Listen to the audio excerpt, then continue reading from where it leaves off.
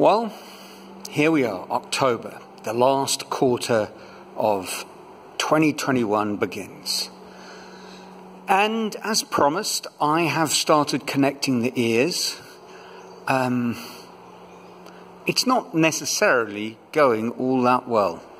A lot of problems that I'm experiencing, I guess they're problems generated by the fact that I've never really done anything on this scale before. Well, not in terms of a head.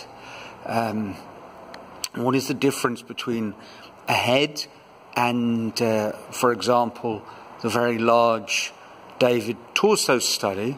Well, it's this, that with the David Torso study, I was able to build something that was a sort of 360-degree structure.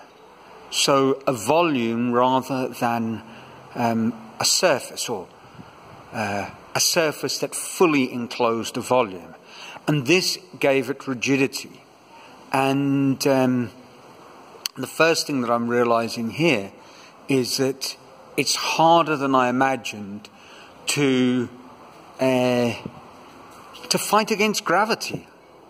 So my strategy, first time I've used it, is to fix in these bars, which I'm hoping will serve two purposes, a sort of reference line, and also prevent the head kind of collapsing in on itself. The other obvious difficulty with working on this scale is that to hang it in a position where I can realistically get work done means that it sort of continually and subtly shifts in its tilt, which makes it a bit difficult to, place things correctly. How is this manifested practically? Well, if you look at his left ear, there's a basic proportion, which is the distance from the corner of the eye to the back of the ear, and the distance from the corner of the eye to the chin is about the same. And they don't look the same to me. And there's a number of reasons.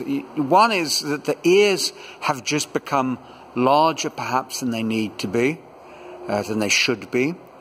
But the other is a question of perspective. So when I've tried to measure this distance, it really is about the same.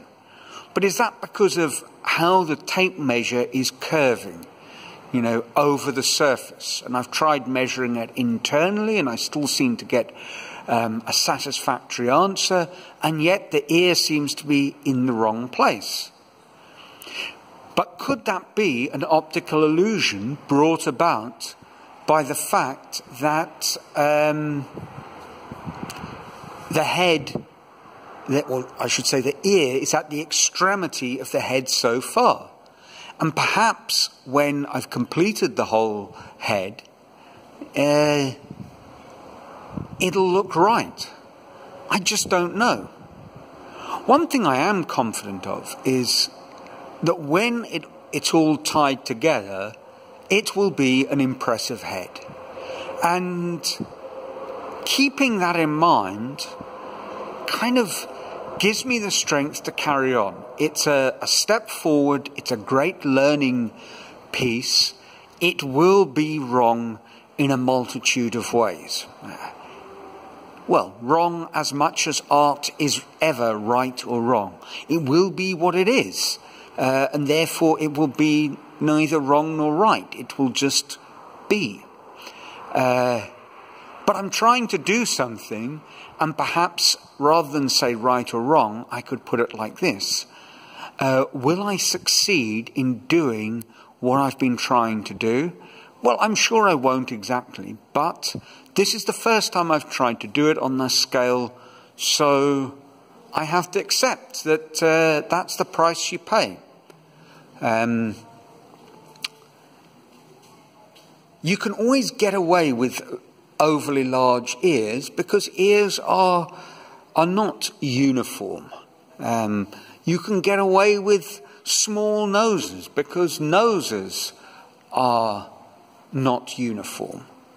The combination of ear and nose will be less David-like than I'd like it to be. That's okay. This will give me something to do on the next large David head, which perhaps won't be quite as large as this one. But I say that, and it probably will be. Because as frustrating as it is doing this sometimes, it's also quite exciting. Because in my mind, I can picture how it's going to be when it's nestled in that far back corner, taking up all of that space, dominating that space. And I think that'll be quite exciting. It'll be quite... it will be a powerful object, a powerful image. It will have something to say. It will have something to say which will be uniquely of itself and certainly not exactly what I intended. And that is the way of art, I guess. I saw an interesting comment from Austin Kleon, although it's not his idea. He was talking about something someone else had said, but it was in his blog that I get via a newsletter. And Austin made the following point, that he was talking about book summaries. And he said, you know, as someone else had said, if you can summarize a book in a few key points in a 10-minute video, is it really worth reading the book? Is the book actually any good? And